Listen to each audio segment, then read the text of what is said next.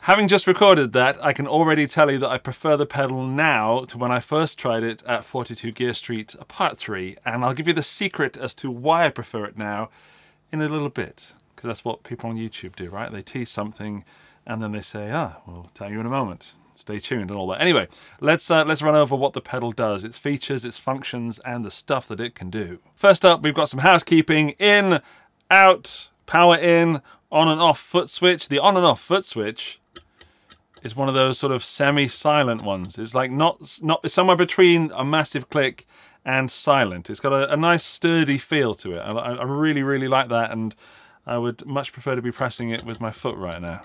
Anyway, right, we've got 6 knobs. Let's tell you what they do. Let's go straight for the one in the middle at the bottom. This is the mode knob, and it has 5 different modes. They all click into place. We've got click, click, click, click, click, click.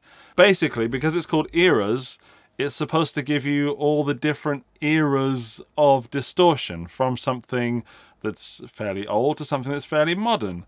And there are so many combinations of tones in this pedal that it's impossible for me to cover them all.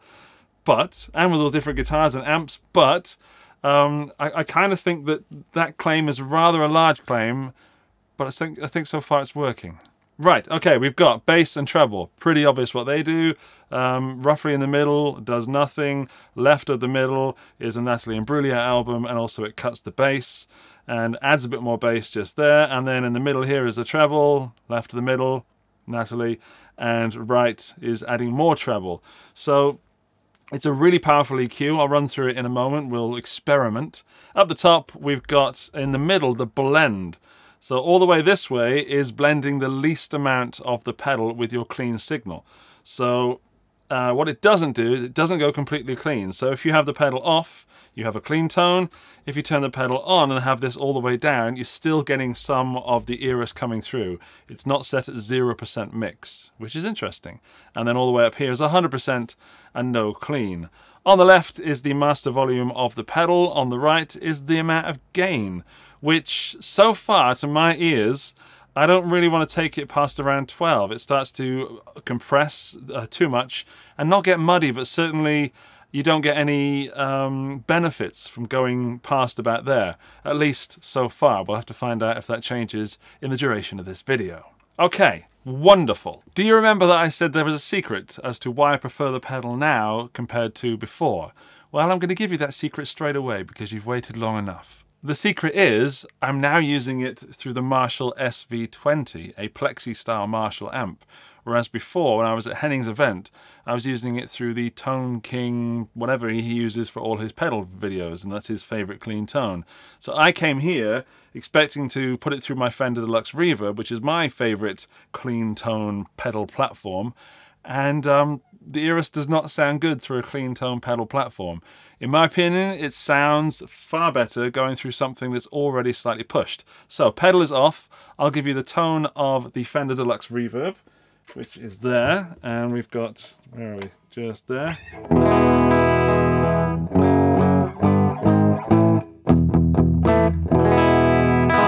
Now here's the Fender with the Walrus Audio Eras.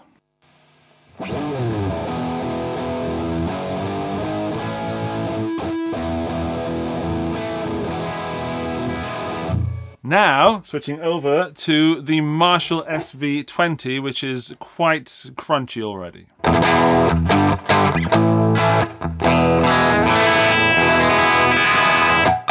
Now put the Walrus Audio Eras through the Marshall, which is what you've been hearing so far in the video. It sounds completely different and, in my opinion, far better.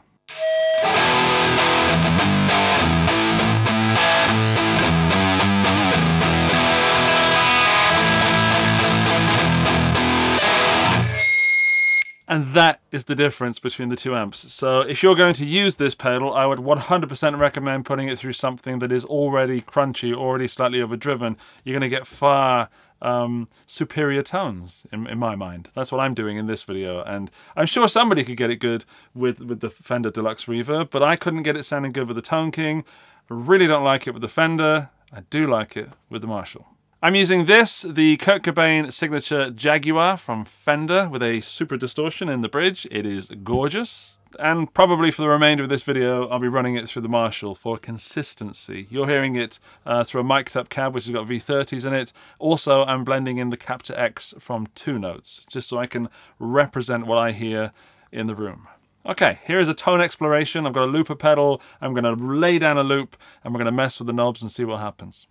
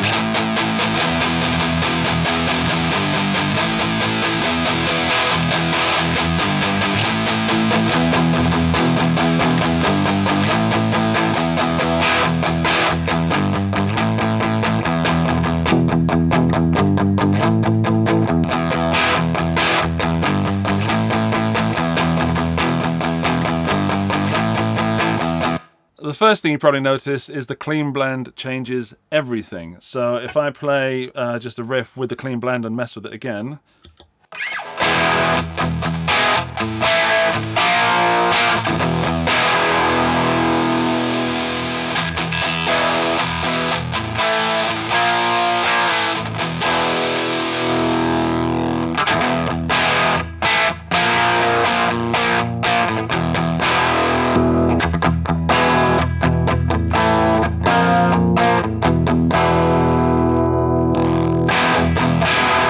That changes a lot. You can use that setting to have a faux sort of 1 amp clean, 1 amp dirty sound, so it sounds like you're using 2 amps. Or you can use it for bass, where you can blend in some of the original signal. Or you could also just mess with the amount of distortion through a distorted amp already, or play it with other pedals before this pedal, and bring in more of the sound of that original overdrive or distortion that you use before the Eras. I think this makes it extremely versatile. Now, there are far too many settings on this pedal for me to run through everything, and it's simply not possible. What I will say is that the tone ranges so much on this pedal. It's not like having 5 different distortion pedals. It's like if you heard that distortion that I just played and you thought, that was a bit raspy, which it was, you can switch it up to something else, which is the same kind of character distortion, but less raspy or more bassy, and indeed add more bass if you want to have low gain, because with the lower gains there is a certain lacking of bass, which you can dial back in with the bass knob, and indeed with the treble knob take out some of that harshness.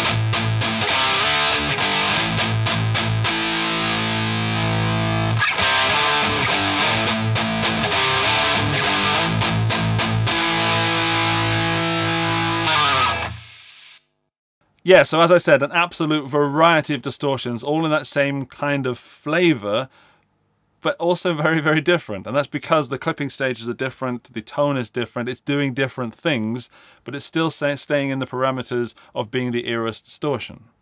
I've switched guitar to this, the Maybach Lester aged 59. It's a Les Paul, of course, with Amber Spirit 59 pickups. They are more classic rocky, so I thought we'd get some more rocky tones out of this, in case you're not familiar with the Kurt Cobain Jaguar, even though that is a really cool guitar. Let's try the Eras with something a bit more mainstream.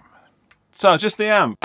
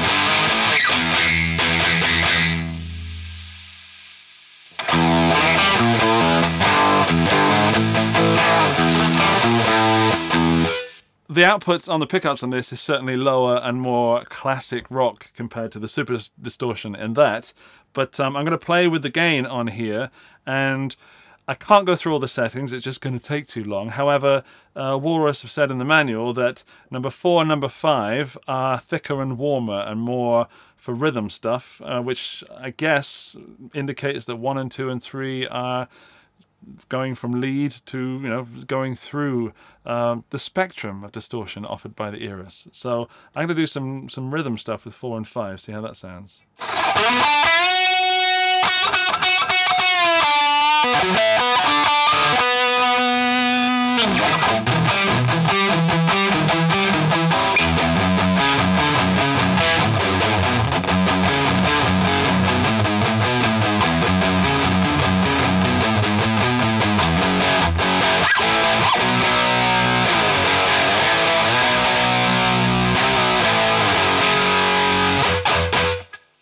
I like that a lot.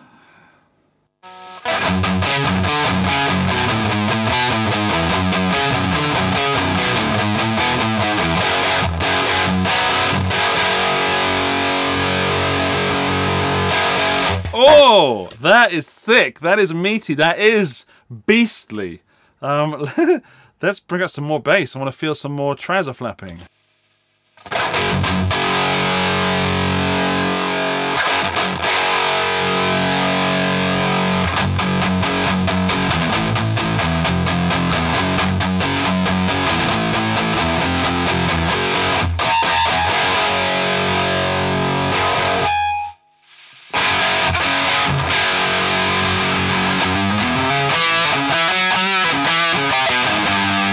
This clean blend here, it sounds a little bit odd with this guitar. It certainly sounded to me better with the Cobain Jaguar.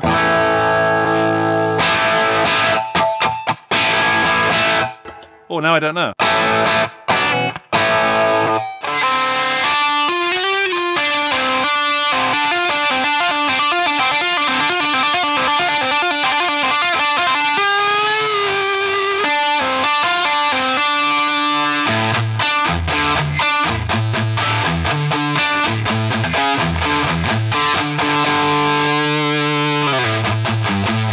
Now, being a Walrus audio pedal, it should be built very well. But let's find out for certain by opening up the box and having a little look inside. This is one of my favourite parts of videos because you never know what you're going to find inside pedals. Take off my sticky. There we go. And screws. Okay, here's the part that makes pedal builders nervous. We have a look inside. Ta-da! It's got stuff. Lots of stuff.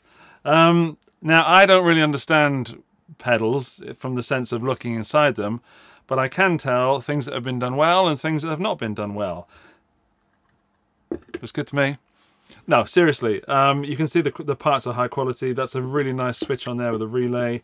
Yeah, what can I say? If you understand that, fantastic. If you don't, I'm here to tell you that that's built very well and will not cause you any issues. Hang on. Nope. Well done, Walrus Audio. Greatly built pedal. Right, time to review the pedal. What I like best first is that it's got that characteristic that I've mentioned several times, that Eras sound, that character, but by using the different modes and changing the different clipping stages, you can change that to your favorite version of the Eras. So if you like what you're hearing and it's not quite right, it's too something, I think that you can change that within the parameters of the Eras to sound like something you might like, and then further tweak it using the bass and treble, and then even further tweak it by using the clean blend, which is actually a lot more powerful than I imagined when using it with an amp that's already kind of overdriven. It gives this real thick, almost Queens of the Stone Age tone in some points. And then the gain, for me, I wasn't really using the gain past there, but I wasn't really doing a lot of lead stuff in this video because I don't generally. But for heavy riffing, yeah, you'll find something there for sure, and certainly I like it. So that's my favourite thing. My least favourite thing, that's going to take a bit of thinking about.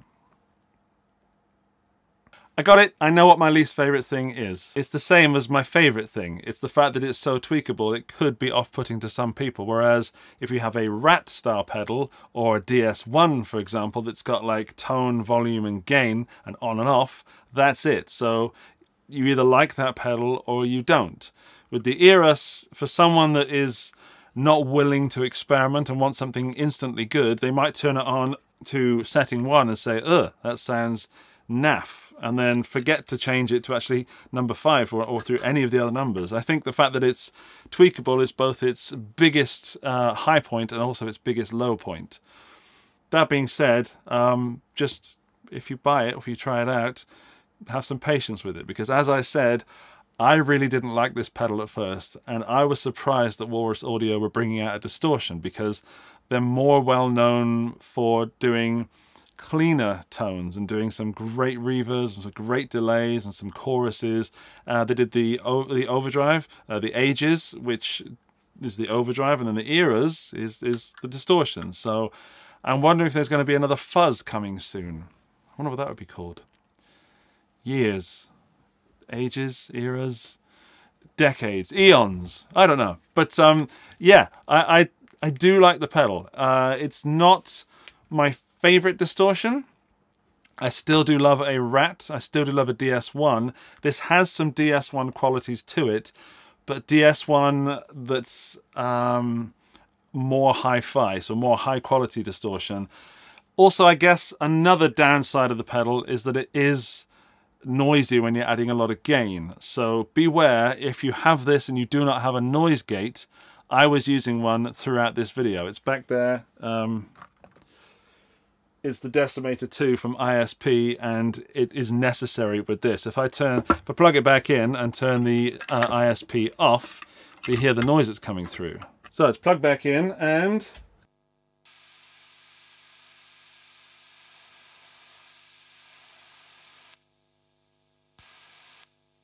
So it is introducing a fair amount of noise, but that is normal when you're adding this much gain. Don't think that this pedal is faulty or anything like that, or it's low quality. It's not. It's just the fact that you're adding super amounts of gain, or I'm adding super amounts of gain, and it's causing noise.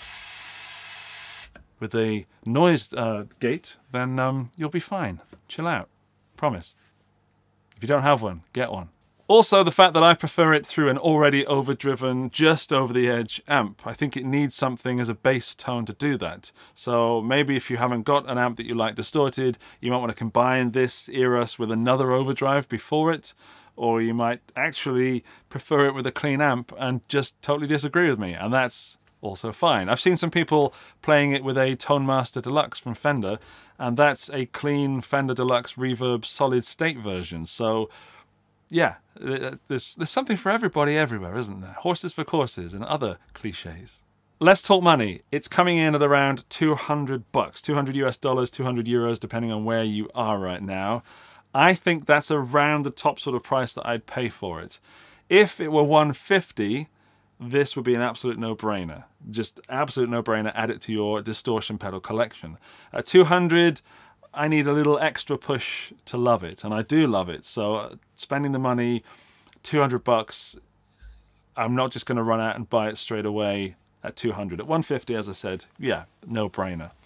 If you like it and you can part with $200, then there are some affiliate links down in the video description. You can use those and show me some love. But, you know, don't feel any pressure. As for the type of distortion, it doesn't go into fuzz territory, neither does it really go into overdrive territory in the way that I've used it today. So if you're using it through a clean amp, then I'm sure you can bring that gain down and get some overdrive out of it. But it doesn't go as far as to fuzz up, to glitch out, to do anything of that, at least in the way that I've used it. My final say on the Eras Distortion is that if you like the characteristic, if you like the tone of what you're hearing, but you need it to be tweaked, then you can tweak it. The bass and treble is very, very usable. It's not too much, but it is just enough. And the modes changes everything going on inside the pedal, so you can actually find something to fit your sound. And that, my geeky friend, is the end of the video, which means you've made it to the end of the video club. And to prove that you are a member of this prestigious elite, when you leave me a comment telling me maybe which your favorite mode of the distortion pedal was, maybe it was number 2, to take a guess. If it is, congratulations. When you leave that comment, please also include the phrase Eras. I thought you said Eros. And that will let me know that you made it to this part of the video. And you're in the gang, you're in the club, the end of the video club. Congratulations. Since 2020. It's been going a while. I'm surprised we're still doing this.